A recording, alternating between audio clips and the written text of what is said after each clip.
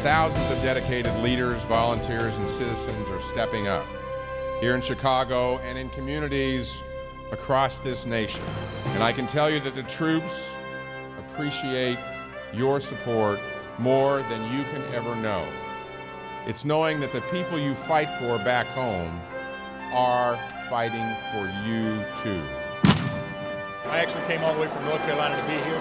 This is a gala I just refuse to miss. Well, you have to support this USO. It's an investment in your own karma. I mean, here are people, willing to make the ultimate sacrifice for us. And what's important is to not only salute them when you see them, but salute them with your time.